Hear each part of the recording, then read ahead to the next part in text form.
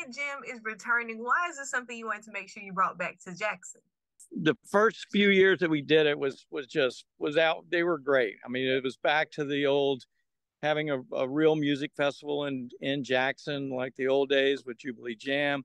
And that's, to us, it's not to recreate Jubilee Jam, but it's to, have an event for Mississippi and surrounding states to come to and see our state and hear some great music. So, and then obviously the COVID thing took the wind out of the sails for everyone.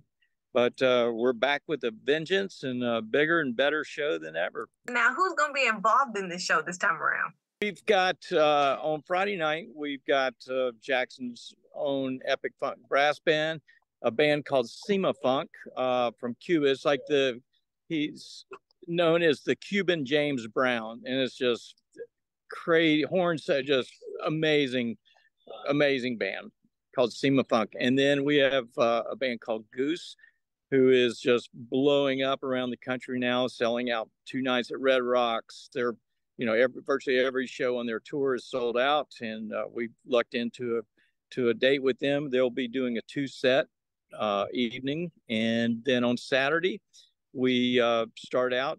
Gates open at noon. Music starts around 3 with Daniel Donato's Cosmic Country. We've got Band of Heathens, Larkin Poe, Shaky Graves, and we close the night out with the Flaming Lips. Did I come hungry? I'm hungry and thirsty. So we have food vendors set up.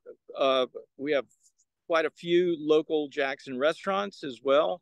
And then, of course, we'll have Cathead cocktails. We're doing a bunch of really fun pre-mixed drinks that feature their products. And we've got frozen drink station, and we've got, plenty of water, Cokes. It's a very, it's geared that you can bring your family out during the day if you want, and then get a babysitter that night, or you just hang out the whole time.